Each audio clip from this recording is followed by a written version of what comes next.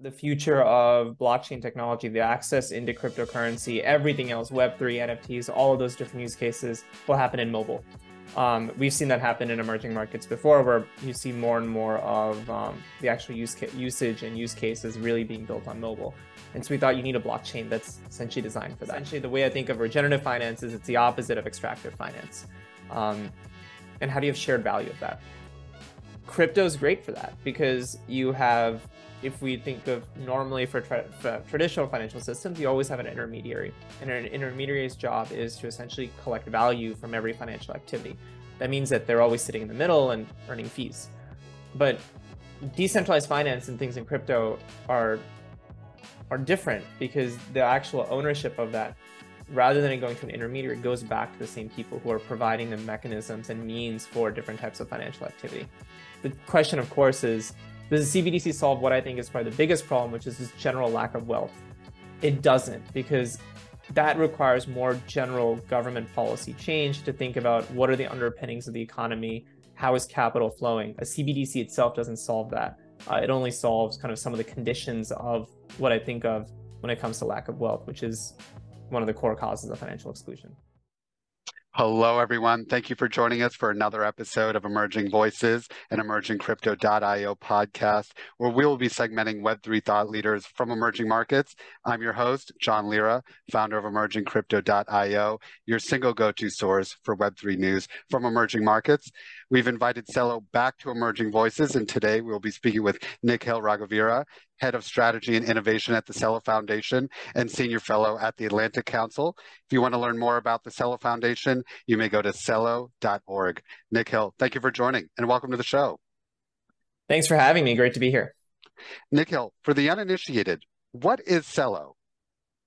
Yeah, so Celo is a layer one blockchain, EVM compatible, originally kind of forked from Ethereum, but then heavily optimized for mobile. And the real view on this, and the reason why this was done, is that we believe that the future of blockchain technology, the access into cryptocurrency, everything else, Web3, NFTs, all of those different use cases will happen in mobile.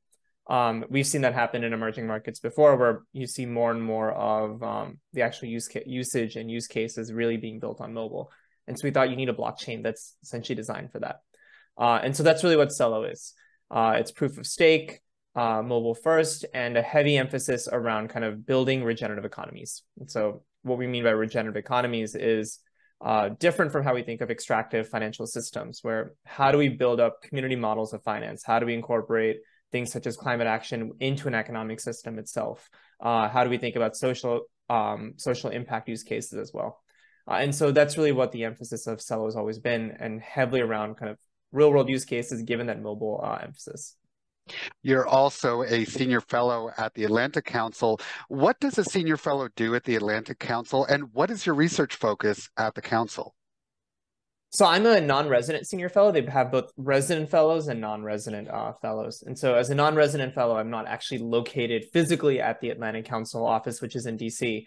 But basically what I primarily do is publish different articles, pieces, speak at various events at the Atlantic Council, primarily around digital currency. And so earlier part of my involvement with the Atlantic Council was heavily focused around central bank digital currency. But then more so recently, it's been kind of permissionless cryptocurrency, those kinds of things. So that could be anything related to NFTs, or it could be related to cryptocurrency itself, different types of like DeFi. And so a lot of that has just been publishing articles and speaking at events. Given that Celo is just one of many blockchains, how did you become aware of Celo, and what stood out to you about the organization that led you to want to be a part of the foundation? So I have to give a little bit of background here. My background prior to Celo is a mix of kind of economic consulting, management consulting, but also nonprofit management, particularly in the racial justice and the financial inclusion space. And so when I first heard about Celo was actually when I was doing my grad school degree, where I was doing an MBA and a master's in public administration. And another person in my program actually dropped out and was an early employee at Celo. And so how I first heard about Celo was through him, and then also kind of a lot of talk around social impact and financial inclusion use cases, and how essentially crypto and blockchain technology could facilitate and make it easier for access into the financial system to bypass intermediaries. That to me was really exciting. That was how I first heard about Celo. That's what I got really excited by, and that heavy mission component. And so yeah, that's really how I first heard about Celo, was while I was in grad school, and then the rest is history. Let's first talk about Celo's recent brand refresh with an emphasis on regenerative finance, or ReFi, because the arc of Celo is an interesting one. It started in 2017 as a protocol for decentralized social payments that made it easy to send and receive crypto payments by using a phone number as a public key, and introduced algorithmic dollar, euro, and Brazilian real stablecoins. Over the next couple of years, the brand evolved and embraced the idea that money should be beautiful, with an emphasis on social and economic prosperity. And at the beginning of this year, Celo refreshed its brand with a greater emphasis around ReFi. Nikhil, first, how has Celo's mission and vision evolved since it was founded? And what are some of the major milestones has Celo achieved? So the interesting part here is I don't actually think the kind of the narrative or the mission evolved at all. If you go look at the original white paper, this was essentially kind of the core underlying thesis for how we were thinking of a blockchain itself. And so it started with, of course, this mobile design. And then from there saying we can actually build stable coins that have an over-collateralized mechanism. Now it's kind of backed one-to-one with USDC and DAI. At the time, it was a bit of a different structure based off of really what was in the market and kind of what you could build. So there was an emphasis of a mobile architecture and payments. And then there was kind of this, in the white paper itself, there's a lot of talk around social impact use cases. And so that was things such as like cross-border remittances, humanitarian aid, demurrage, different types of things of like an actual economic system. And then at the very end, the paper actually also talks about climate use cases, and specifically, how do you back a financial system with natural capital assets? What we mean by this is, if we think of the history of money, it's, either been, you can take the gold standard, was backed by gold. Now it's really backed by the full faith and credit of the Federal Reserve of the United States, and your trust in like the existence of the US dollar itself.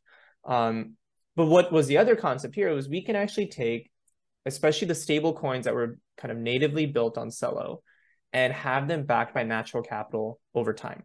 And the result is, if you do that, in the same way that in the past, if you backed your money with gold, you incentivized kind of the searching and production of gold. In that same case, you're actually able to incentivize the holding and growth of natural capital assets, which is good for the environment. So this was in the white paper. The challenge, of course, was when the white paper was written, there was no such thing as tokenized natural capital assets and kind of any type of climate use cases. But we've actually seen that change over the last year and a half. And so that was where like a lot of that development was able to happen on Celo, because we had been thinking about that for a long time. And so that's kind of been a mix of kind of carbon credits, but then different ways of galvanizing climate action. And so the rebrand was really kind of was, of course, you have a change in a logo and a kind of change in a design. But I think it was the idea that actually a lot of this is now pieces that were not possible or were not being done before from a technical standpoint are now being done. So how do you have a brand that essentially embraces that and is able to incorporate all those different pieces together in a way that the previous brand just couldn't, because it wasn't really there at the time. So yeah, I would say like that's really been, this arc has kind of always been there. And for that matter, even Celo was launched on Earth Day. So climate wasn't new for us. And the very first governance proposal we ever had on the Celo blockchain, like we have all kinds of different blockchains that have different governance proposals as their first one. For us, the very first one was actually around carbon offsets. Like, how do you essentially offset the climate footprint of your blockchain? And how can you do that natively on your blockchain? And how do you have a community architecture around that? So yeah, it's always been there. It just may not have been as front and center before, just because of marketing and just what was technically possible. You touched on regenerative economies at the beginning. What is regenerative finance, or ReFi? And, how is this kind of built into the larger narrative of decentralized finance? And why is this important to the greater kind of Web3 ecosystem? In my mind, regenerative finance is essentially how do you link finance to actual output, that it's not just, financial actions itself can be good for an economy, good for people, right? If we think of lending, if we think of payments, all of that is finance. But then how do you have additional positive externalities in a regenerative system? So how is it that your financial activity is then feeding into other components that are good for the world? And so that could be things such as, like social impact use cases, that can be climate. And so how do you have essentially that proliferate and have a better financial system that isn't extractive? It's essentially, the way I think of regenerative finance is it's the opposite of extractive finance. And how do you have shared value of that? Crypto is great for that, because you have, if we think of normally for traditional financial systems, you always have an intermediary. And an intermediary's job is to essentially collect value from every financial activity. That means that they're always sitting in the middle and earning fees. But decentralized finance and things in crypto are different, because the actual ownership of that, rather than it going to an intermediary, it goes back to the same people who are providing the mechanisms and means for different types of financial activity. And so that's where something like DeFi is really important, because you can actually have designs of community-based models of finance that aren't possible. So I can give an example here. A project like Ethic Hub, I think of, or actually a better one would be Grassroots Economics. Grassroots Economics is a community currency project in Africa.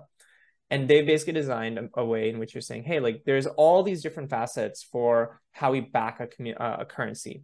And so you and I might, back it based off of the euro or the dollar.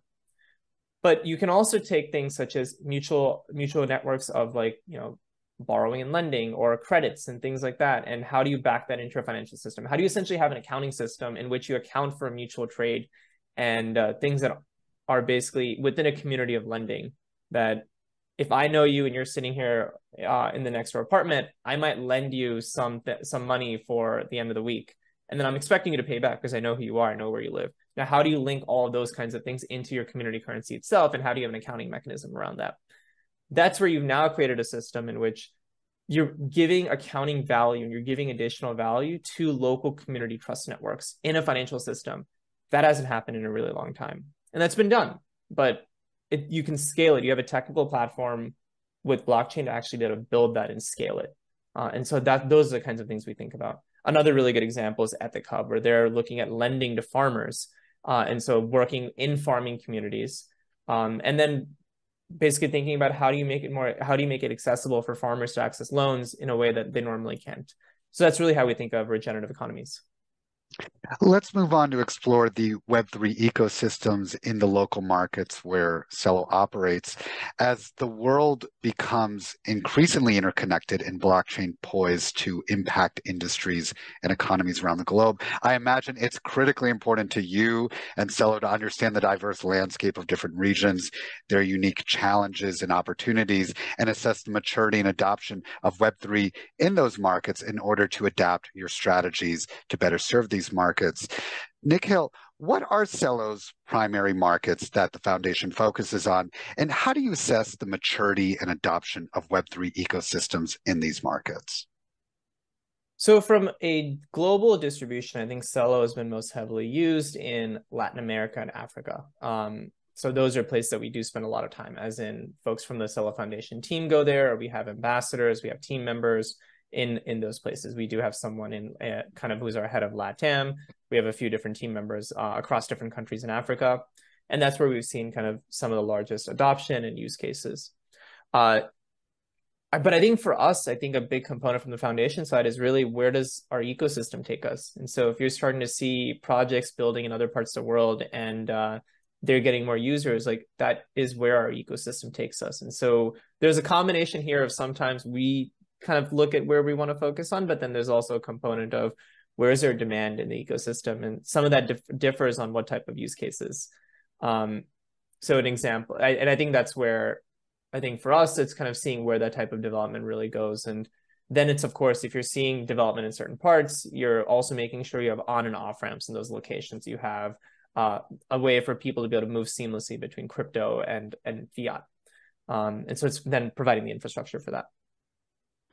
What unique challenges and opportunities do these local markets present for Celo?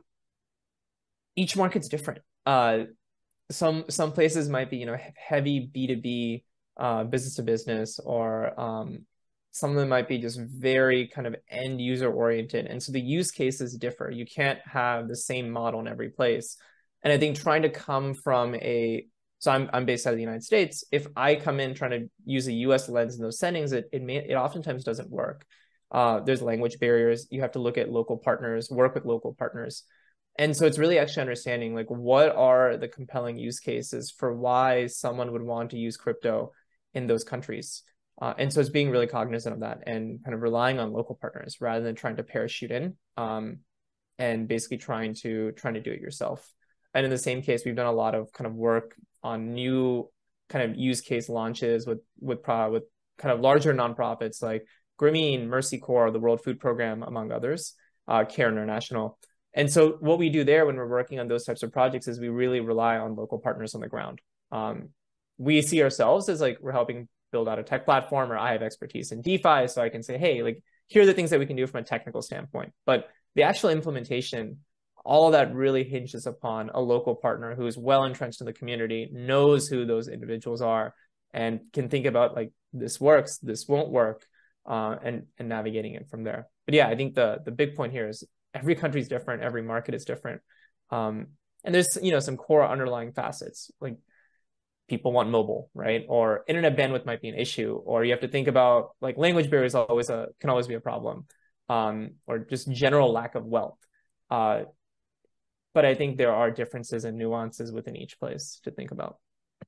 I heard you say local partners a number of times, bandwidth, language, lack of wealth, as perhaps some lesson learned and best practices working in these markets. What are some other lessons learned or best practices acquired from working within these local Web3 ecosystems? I think it's that you have to have some type of local presence there, and you have to be intentional in the way you're going and navigating that. If you're coming in with the plan of kind of just trying to recoup value and leave, it becomes very obvious. And so it is being very intentional around it. And I think over time, it's also how are you building a tech stack that actually supports that? It's easy in the beginning to just kind of throw money at a solution, throw money at a problem and say, oh, like this is going to just get solved. But I think it then comes down to having a bit more of an intentional roadmap around what are the problems that you're trying to solve? How are you thinking about development?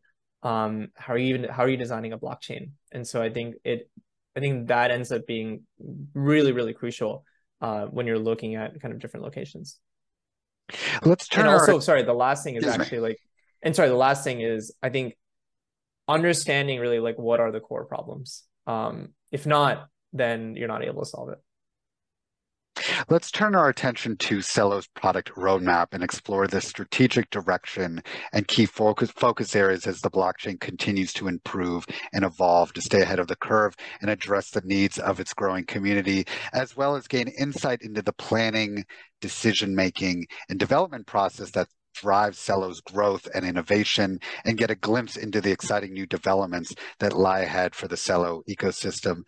Nikhil, can you give us an overview of Celo's current product roadmap and its key focus areas as the blockchain improves itself and evolves? So the Celo protocol is essentially one of the main contributors to that is C Labs. And so C Labs was the original group that built the Celo blockchain. And then now kind of helps support its development. And so they actually recently put out a post on kind of their roadmap and what they're focusing on. So it's a few key components. One is tight alignment with the Ethereum roadmap. And that's because of the history of Celo. We don't see ourselves as a competitor to Ethereum. I think we actually see ourselves working alongside Ethereum, but focusing on different use cases or in a multi-chain world, kind of mobile use cases and some of the more like social impact use cases. So the result of that is a tight roadmap with Ethereum. So what does that mean? One is C Labs communicated a view that rollups are kind of a longer term, better model are probably as of right now, from what we've seen, the best model for thinking about scalability, as well as having kind of different use cases. So let's say someone wants a private blockchain, having a rollup design for that. So C Labs is working on making it easier to build rollups on Celo, and working with different partners to basically have new rollups for different use cases. The other one is around overall blockchain throughput. And so for that, looking at different consensus mechanisms, they're doing research with Mist and Labs to figure out like what are mechanisms to basically have Celo. The vision is Celo is the fastest EVM chain out there. And so that's another key component. Another one is around essentially kind of different mechanisms around, like, we have a decentralized mapping between phone numbers and account addresses. So how do you have that easier to then have like dApps linked to it, or different mechanisms that aren't just phone number, but other types of identity systems that you can map one-to-one or have different components to it. So the other ones are, when we think of the Ethereum roadmap, right now on Celo, you can pay for gas with Celo, as well as the Mento stablecoins, CUSD, C Euro, and C Real. In this case, so if you want to have a tight roadmap with Ethereum, it's also helpful to be able to pay for gas with ETH. And so it's actually incorporating, there's wormhole wrapped ETH on Celo. And so that would be a first instance where they're actually looking to have wormhole wrapped ETH as an option to pay for gas. That's under development. And then the last item was also just thinking about, or two more items. One was around kind of thinking about the tokenomics itself, and continuing to refine that. That's something that I think every L1 has been thinking about over time, of how do you kind of build out your token model and kind of evolve it based off of changes in the market. And then the last piece is just general tooling, and how do you make it easier for developers to be able to build on the Celo blockchain? All right, so that was the Celo roadmap. For those who want to learn a little bit more, there's a bit of a deeper write-up, which is Google Celo 2.0 roadmap. Well, let's dive into Celo's relationships with businesses and governments, and how these partnerships drive the adoption of its technology and foster growth, as well as how the foundation navigates the complex landscape of regulation and security in its interactions with businesses and governments. As blockchain solutions become more widely recognized for their potential to transform industries and improve access to financial services, it's increasingly important for projects like Celo to engage with key stakeholders, including businesses and governments. Nikhil, how does Celo approach building partnerships with businesses and governments to drive adoption of its technology? I'll talk a little bit more heavily on businesses, because I think that's where a lot of our engagement happens.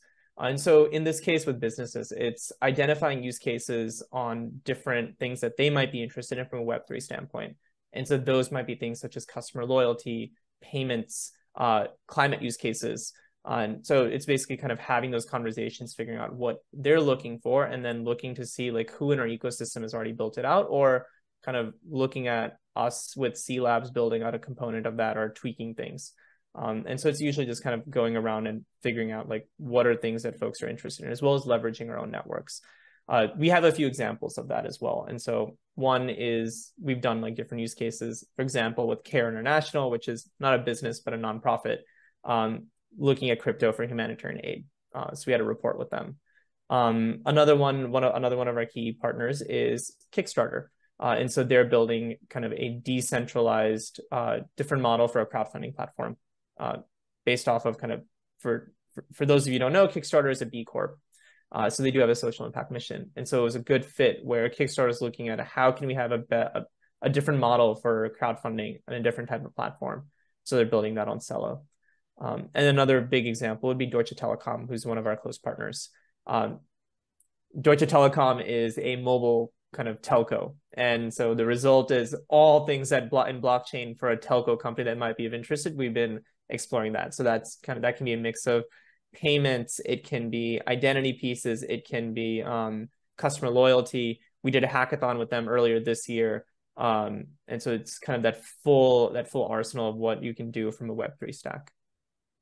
I was reading this morning about Celo's collaboration with Google Cloud. What can we expect from this partnership? Yeah, that one would just happened a few days. That one was announced a few days ago. The first piece here is really thinking about cloud credits and how are we supporting the development of a lot of climate-related projects on the Celo blockchain, but more generally. And so I think from a Google infrastructure standpoint, they kind of provide cloud credits and other types of infrastructure tooling for developers. That's the first step, but we are actually working on a few other pieces, kind of particularly around climate, that aren't public yet, but will be announced in, I think, in the next few weeks. So more to come on that front. What have been some of the regulatory compliance and security concerns expressed in meetings with businesses in the market Celo operates in, and how do you address these concerns when working with these entities? So for us, I think it's taking a very risk-averse approach to thinking about compliance and regulation. So making sure that we are fully compliant as a foundation. Obviously, we can't vouch for the compliance of every other entity in the Celo ecosystem, given that anyone can build on the Celo blockchain. But from our end as a foundation, it is making sure that we are very robust in our compliance and our due diligence process, making sure that the things that we're funding or even kind of focusing on, the things that we even say, aren't things that might be seen as potentially problematic. And even for like any partnerships or anything that we announce on our Twitter even or anything like that, it's doing the due diligence beforehand. It's being firm that, hey, like we actually might not partner with a group that doesn't pass due diligence. And that's happened before where we had concerns around we had their compliance check and there were problems that came up and we said, hey, actually this would have been a big partnership, but unfortunately we're not able to move forward on this. And so I think it's having that type of approach and just being really, really forthcoming. And I think some of our team has kind of a really good background in policy and in regulatory affairs. And so that's been really helpful because they have a good read on the pulse. And I think at the end of the day, it just means kind of being a good actor, being very particular on what things you do and what things you don't do, what you fund, what are the things you say, can you be the adult in the room? And sometimes even just telling a partner, hey, this is something we can't do. And that's happened before too, where they're like, oh, we want to do this. And it's like, well, it sounds good in theory, but like, we're not comfortable doing it, at least not as a foundation. Someone else might be, but we're not comfortable at the Celo Foundation to do some of these things. So I think it's working in that setting. And I think as you kind of build up that type of relationship with businesses or others, you're known for being a good actor and being trustworthy and doing the best that you can in what I think overall is a market in which there's not been a lot of regulatory clarity, particularly by US entities. And so essentially having to navigate that. Our last topic is central bank digital currencies, a topic that has gained significant attention in the last couple of years. This is a subject that I would consider you an expert on, given your work on CBDCs at the Atlantic Council. And you're someone who could speak to the exciting ways that CBDCs can improve access to financial services and the concerns that some people have around financial surveillance. Nikhil, financial inclusion is often referred to as a key benefit to implementing a CBDC.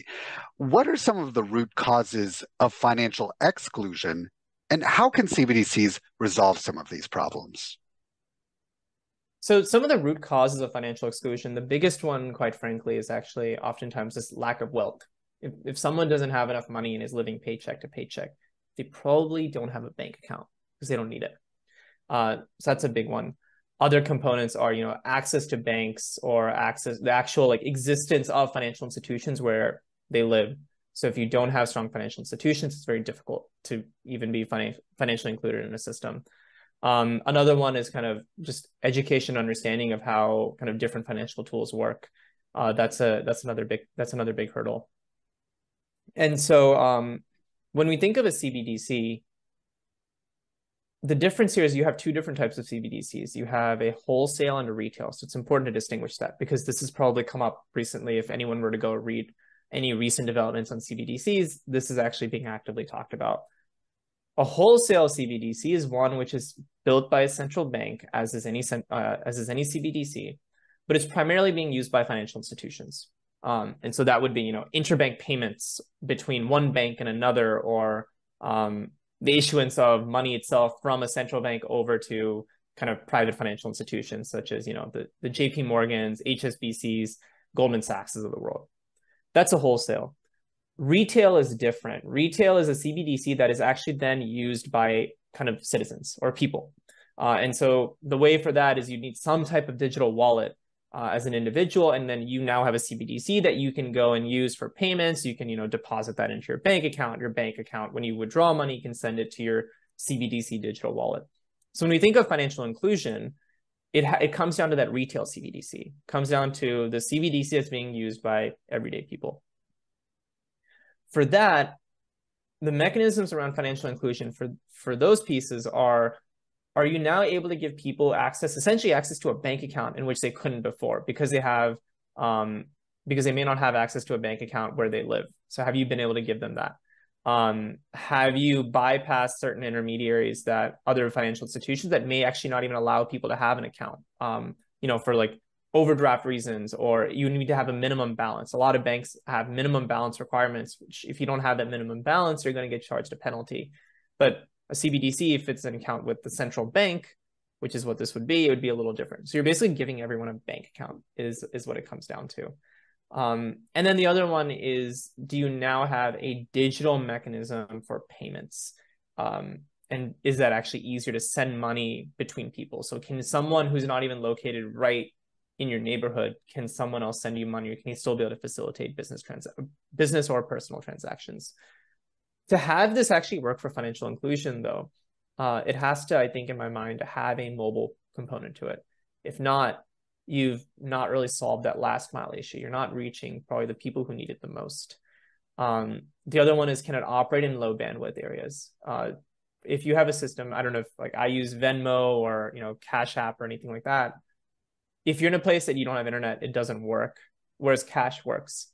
And so you actually need something that's able to operate in low bandwidth or have some type of design in which it still can. The other one is around, I think, from a financial inclusion standpoint, the other component is, can that actually fit into your overall financial history? So if you're primarily paying in cash, you're not building any form of financial history, which means that you're not able to get access to other forms of capital. You can't access a microloan. You can't access a traditional loan. You can't access a lot of other financial products. But in this case, a CBDC, can that fit into a data architecture so that you can then access a broader array of financial tools? That becomes really important. And so those are some of the ways that if we think of financial inclusion, there's ways to design for that. The question, of course, is, does the CBDC solve what I think is probably the biggest problem, which is this general lack of wealth?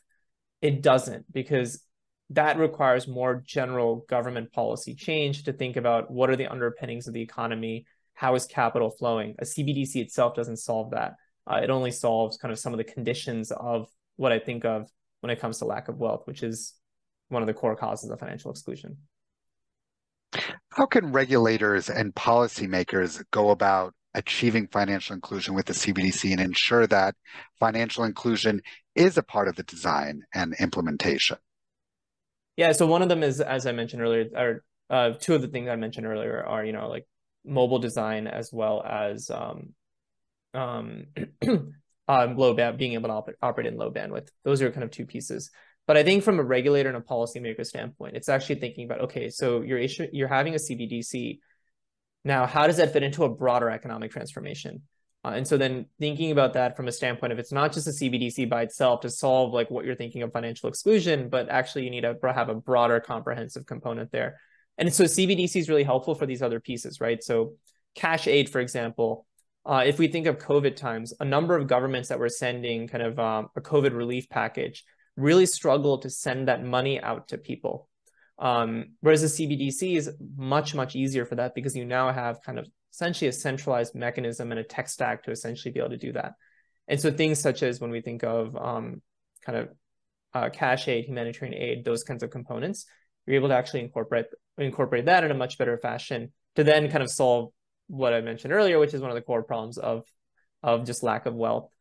And so I think it's kind of really emphasizing that just having this technical piece doesn't solve a lot of those real underlying problems. There's other pieces there. If you had kind of a healthy economy, private sector could have also potentially built out the same thing as a CBDC. In the same way that oftentimes in the US, you have a lot of, and Europe, you have a lot of fintech companies that are able to service and fulfill the roles of what a CBDC might.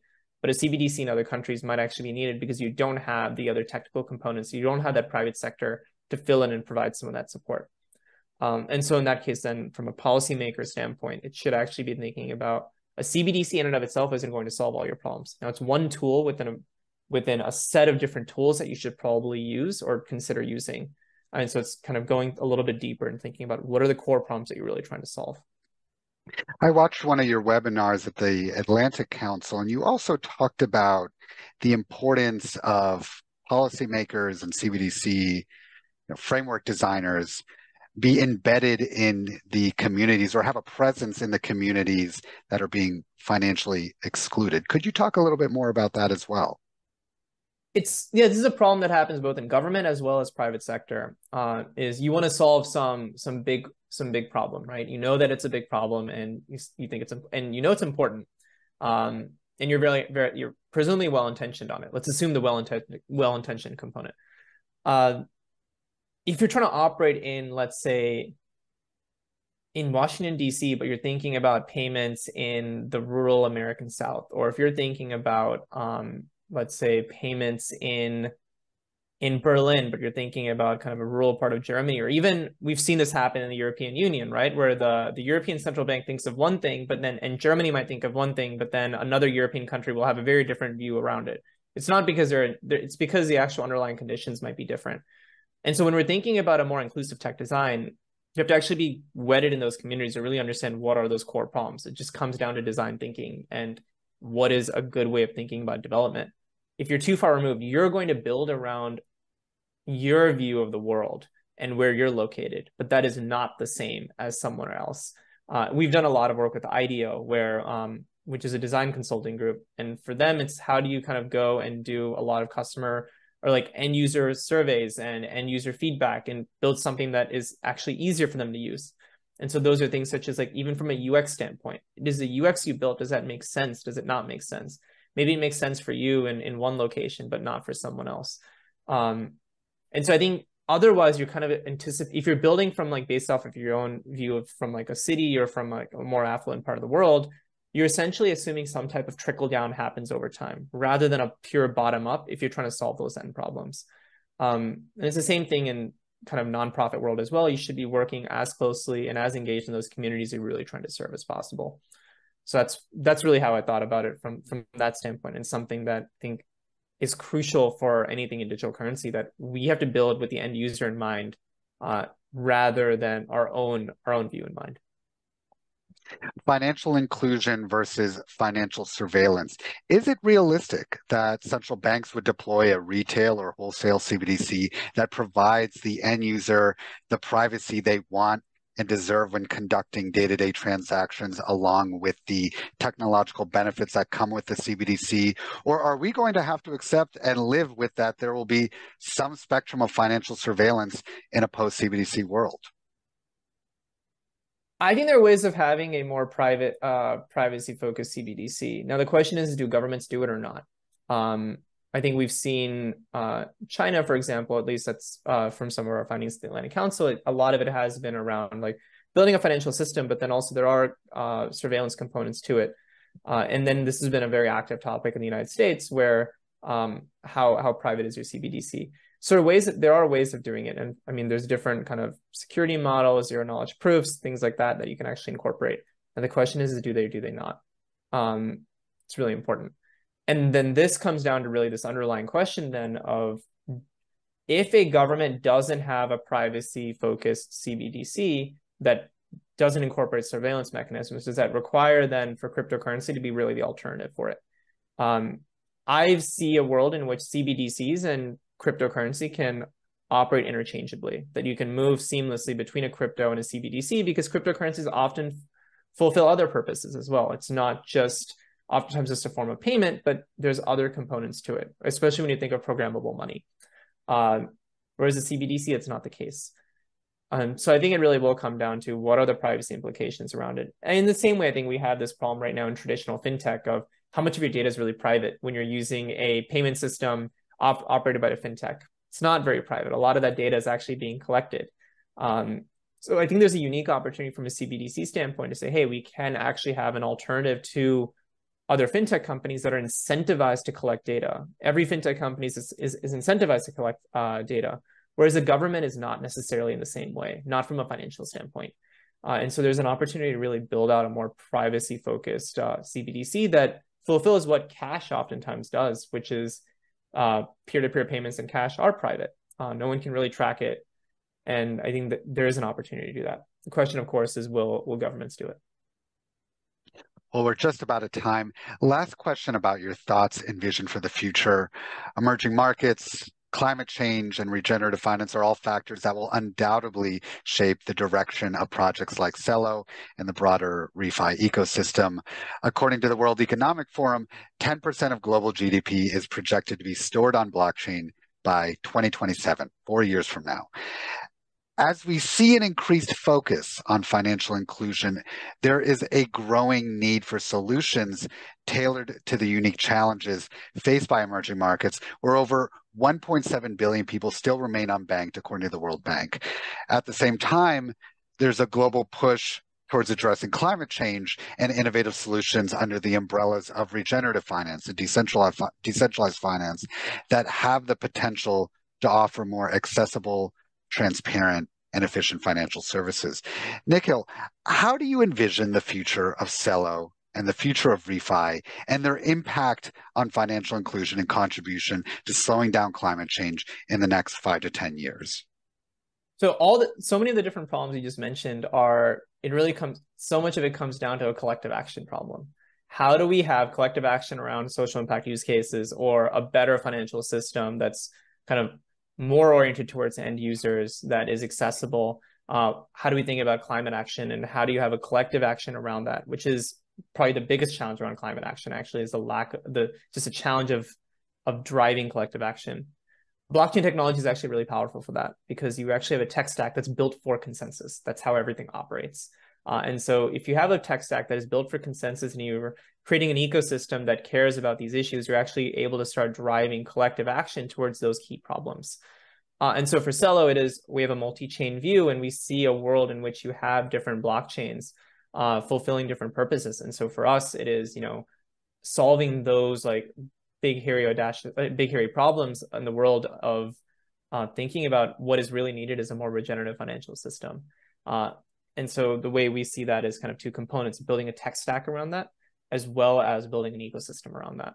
And I think that's where it's continuing to support different projects and developers around the world build on the Celo blockchain, making it easier for people to be able to move seamlessly between Celo and other blockchains and traditional fiat. We have a mechanism, we've done a lot of work around on-ramps and off-ramps.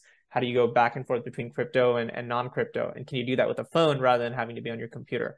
All those kinds of different infrastructure. Same for climate action. Do you have different mechanisms for measurement, reporting, and verification of carbon credit assets, which has been a big problem in the traditional carbon offset world? Of how do you actually know if that asset that you're using that's meant to represent your offset that you're retiring for your carbon footprint, is that real or is that not real? Is it really is the underlying value of that actually based off of climate action, or is it not? And this has been a big problem from a transparency standpoint. So how do we build in natively, and how do we kind of have the measurement, reporting, and verification that's transparent and visible and feeds directly into your carbon credit asset? How do you galvanize climate action more generally? And how do you fit that into your underlying economic systems itself, into your underlying DeFi protocols? Those are kinds of things that we are exploring heavily, and our ecosystem is spending a lot of time working on. I think that's different than other ecosystems, and there's an important use case for that. So then you get into a world in which you have different blockchains, different cryptocurrencies, you have potentially CBDCs. The way for us at Celo is, how are we building a more a better financial system in which others can essentially tap into and be part of. Nikhil, thank you very much for being a guest on the show and sharing your insights and perspectives. To stay up to date on the exciting developments coming out of the Celo Foundation, you may go to celo.org. That does it for today's episode of Emerging Voices and EmergingCrypto.io podcast. I'm John Lira. Thank you for tuning in, and we'll see you next time. Thanks for having me. Thanks for watching this episode of Emerging Voices. If you enjoyed our content, please take a moment to like this video and share it with your friends. And to stay up to date with what's happening in Web3 from emerging markets, we produce a 5-minute, once-a-week newsletter recapping the week's Web3 news from Africa, Asia, Latin America, and Eastern Europe to help you stay informed and stay smart. Link to get access is in the description. And before you go, please subscribe to our channel. Thanks again, and see you soon.